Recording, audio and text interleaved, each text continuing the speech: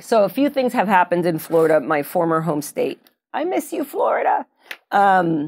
Anyway, so the marijuana companies mounted this very big effort to get legislators to try to like kill the hemp industry, and Trulieve led the way. Try to kill the hemp industry. They tried it last year. It was a complete kill, by the way. Let's be clear. The bill bad. that was proposed would have wiped out hemp in Florida. It was bad, yeah. And thank God for a last-minute veto from DeSantis. I mean, you never want to end up like needing a veto because you just don't know which way that's going to go. Yeah. But he does not love the marijuana industry in Florida. And the marijuana industry has attempted to legalize recreational marijuana on more than one occasion, and they're trying it again this year. So let's be clear here. This is sort of backed by Trulieve. Trulieve is interesting. They are, at this point, probably what I would consider to be the largest in the U.S. and the most powerful. Or at least in terms the of, one we know the most about. In terms of the actual marijuana industry and being an MSO, they are... Yeah, I mean, that's true. They're the largest that's sort of publicly visible. Yes. There may be larger sort of conglomerates behind the scenes, but Trulieve is the one that is most public and most recognizable. So from what I've seen, as of 2024, Trulieve has about 140 dispensaries in Florida, which is, my understanding is the next closest one isn't even close to that. In Florida. Correct, in Florida. And that doesn't include all the dispensaries they have in other states. Correct. Yeah, okay. And Trulieve is publicly traded, right? Yes. Yeah. Did you buy stock? No. I'm shorting that one. So on the ballot... Now, let's be clear. Their recreational initiative does not allow people to grow. Correct. What other limitations does it have that are super fun? Well, it doesn't it doesn't require new licenses. Meaning that the people who have existing medical marijuana monopoly licenses get to keep them, immediately convert to rec, and the state doesn't actually have to issue any new licenses. Maybe I should buy stock in this company. And there's no home grow. Woo! Yeah, that makes me want to buy stock in them. Okay. Yeah. So, and this is something that's becoming very common that we're seeing throughout marijuana. We aren't seeing it in hemp. So in the marijuana industry, you're getting the larger companies that are essentially shutting down all of the small players.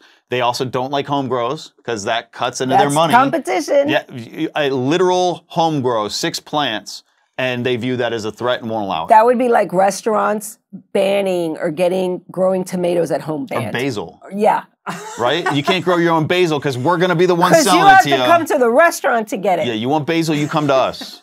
That's crazy. That's a monopoly. That's monopoly. Yes. So Florida changed, I don't remember how many years ago it was, but now for a ballot initiative to pass in Florida, it has 60% of the voters, not 51%. 60% of the voters have to agree. I saw that they had to get 900,000 signatures. To get it on the ballot. That's a lot of signatures. It's a lot of signatures. I mean, I had people that knocked on my door to sign petitions and stuff like that. So yeah, but I mean, when you have this kind of money, you can do a lot of stuff. Like start a new organization called Smart and Safe Florida. I mean, these are very skilled people. They're very smart. I remember years ago working on a ballot initiative in California, and we had to meet with the governor's office because what's really important is like what you call a ballot initiative, right? People go down the ballot and they start with the president and then they start losing steam, right? By the time they get to judges and all that, nobody cares. Yeah, this should be called No Home Grow, Florida. So they started this association. I don't know what's smart and what's safe about it. And they're doing all these campaigns and all this PR and all this marketing to convince people that if they don't vote for this in Florida, then there's going to be marijuana that's laced with all kinds of bad things and fentanyl and all that. And the only thing that will save Florida is that ballot initiative. I love how they're talking about legalization and they're talking about drug arrests, but they're also making home grows illegal and people will be arrested for that. Yes, and also... So explain that to me.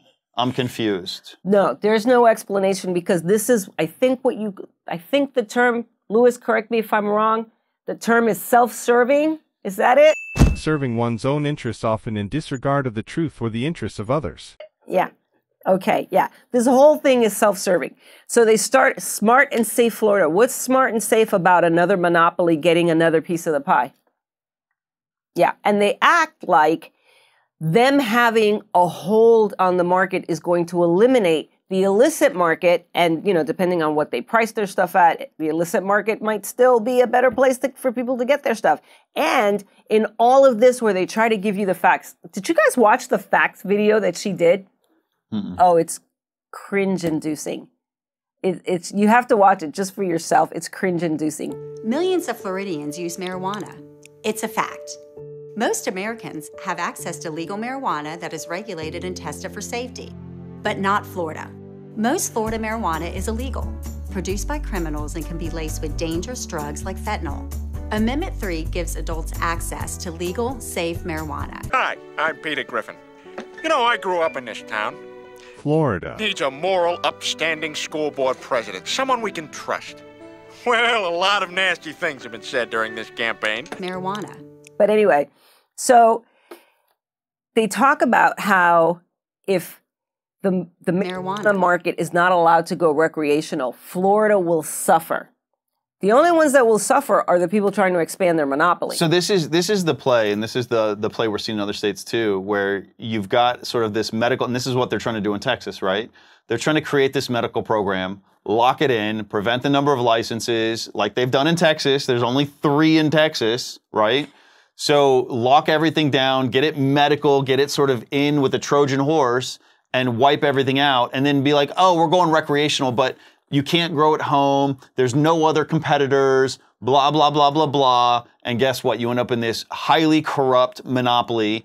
And, you've got companies in Texas that are literally testing their own products and reporting their own test results to themselves. This is madness. Florida this is complete madness. When Florida's medical program started out, it was fully vertical like it is in Texas. And then somebody said, wait a minute. You can't be testing your own stuff. And they moved out the testing part. So, and we're picking on Trulieve because, that's who's behind most of this. Per the DEA, any drugs not purchased or obtained from a licensed and accredited medical facility are illegal, dangerous, and potentially lethal. Man, when you drag out a word like lethal, right? And basically what they're doing is that they're appropriating language that the DEA used to support their argument, which again, super clever because this Safe and Smart and Safe Florida website makes it look like they actually give a shit about people. Yep. Yeah. If I'm a parent, which I am, and I see this and it says, oh, it looks like they're trying to do something right. This is highly, highly corrupt and just disingenuous. Super disingenuous. It is a mess, and it's the point where it's kind of sickening, to be honest. Also, I just want to talk about criminal justice and legal issues, right? There's nothing in here about ethics or morality and the fact that they are okay shutting down a multi-billion-dollar industry in Florida so they can have their way. This is to serve their shareholders. This is not for the people of Florida. This isn't for anybody but the shareholders of that company that they are serving. Yes. So from that standpoint, buy their stock, right? Like, hey, why not? They're doing a great job.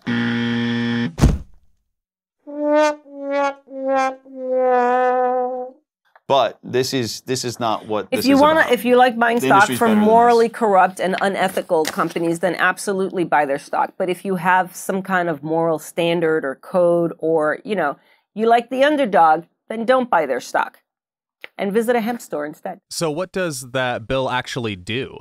So the ballot initiative would legalize recreational marijuana, and to make it super easy, the state doesn't have to issue any new licenses, so they don't have to figure out how to waste time, figuring out new applications, in case somebody else wanted to get in the market. But does it also get rid of hemp? No, that was a different initiative. That was on the legislative side. That one got vetoed. Right. That's the one that got vetoed. Sure if it was also tied in, because you said it's tied in that they're behind all of it. Oh. It's like a master plan. Yeah. Who's the guy from the movie? Austin Powers with Dr. Evil. This is like a Dr. Evil plan. I have a plan. And they covered all the bases and figured it out and whatever. So super disingenuous. I love Florida. I hate the fact that these people are just, trying to take over Florida. And I hope DeSantis wins in that the ballot initiative doesn't pass because it will just give them more strength and energy to try to crush the hemp industry. Yeah. Yeah, Trulieve is a very big opponent of ours right now. They are involved in Texas in some way. We haven't been able to sort of nail it down as to how or why, but we do know they're involved in Texas right now, and they are trying to make things happen here. Yeah. Which is terrifying because any market they go into, they just completely corrupt it. Yeah. Yeah. They are not good people. So, yeah, that's our opinion on sort of what's going on in Florida right now. Trulieve sort of making a mess of things as always and trying to make it look like they're doing the right thing for the people, but it's just, they're just serving the shareholders. They don't care about the people. So happy hunting as always. Love you guys. Thank you for joining us, and we'll see you in the next video.